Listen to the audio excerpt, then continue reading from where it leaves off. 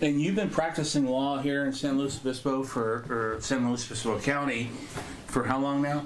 Well, I've been practicing law for 43 years. I've lived here for 61 years now, and I've been involved in 50 years of our county elections. And so why are you running for clerk recorder? You know, the reason I'm running is when Tommy Gong resigned in the middle of his term, I realized that we are so divided here, with a lot of people thinking the last couple of elections were stolen and a lot of people worried about voter suppression from the other side, that somebody with my experience was needed to step forward to try to bring everybody into the process so that we can restore elections that everybody can trust. And you have to make sure that people on both sides of the fence can trust in our elections. In practicing election law, I've represented the Democratic Party in San Luis Obispo County in court. I've represented individual Democrats in court in election cases. I've represented Republican candidates in court, and I've helped independents with their petitions for initiatives. And so I think I'm one of the few people who is positioned to be able to bring both sides in, talk to both sides, listen to both sides, and make sure that the elections are run securely and with integrity and in a way that everybody can see that.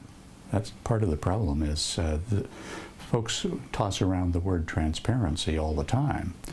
But when you actually see the methodology that is used for putting on the elections, there's a lot of places where people can't see what's going on. And I know how to bring folks in so they can. And I also know how to protect the really important stuff that has to be kept secret, like the codes on the machines. I've been appointed as a special master by the Superior Court many, many times in our county to review privileged and secret materials and sequester those while disclosing those things that can be disclosed to law enforcement or to the courts. Do you have any reason to believe, based on your experience and your long history here in San Luis Obispo and San Luis Obispo County, do you have any reason to believe that the electorate, the general electorate, has lost its trust in the election system? Yes. I'd say you've got about 25% of the electorate who has lost its trust in the electoral system on the conservative side. And you've got about 25% of the electorate on the liberal or progressive side that is worried about elections being suppressed and voters being suppressed. And both of those have to be prevented. And both of those sets of fears have to be addressed in a way that makes sure that everybody can see that every citizen gets to vote, every citizen gets to register to vote, and every citizen's vote is counted once. Yeah, well, I mean, it's basic kind stuff. of how it works, right? I mean, but you have to be able to demonstrate that to everyone. Okay. So in this primary next month, I'm assuming that it won't necessarily be the first past the post thing, and that it may be a runoff in November. In order for there not to be a runoff, one of the candidates has to receive 50% plus one vote. And in that case, California turns what is a primary into a general election for county offices. But we do have a three-way race. It is possible that I will prevail by getting 50% plus one. That's my aim. But it's also possible there will be a runoff in November.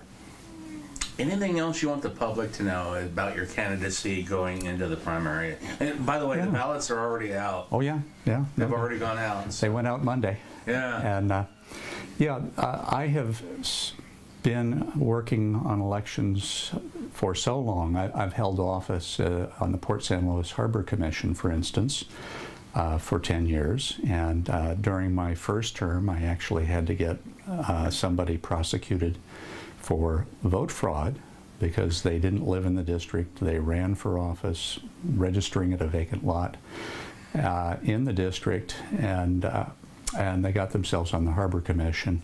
When he was convicted by a jury of his peers, he was removed, and that prevented selling out the public to large corporate interests.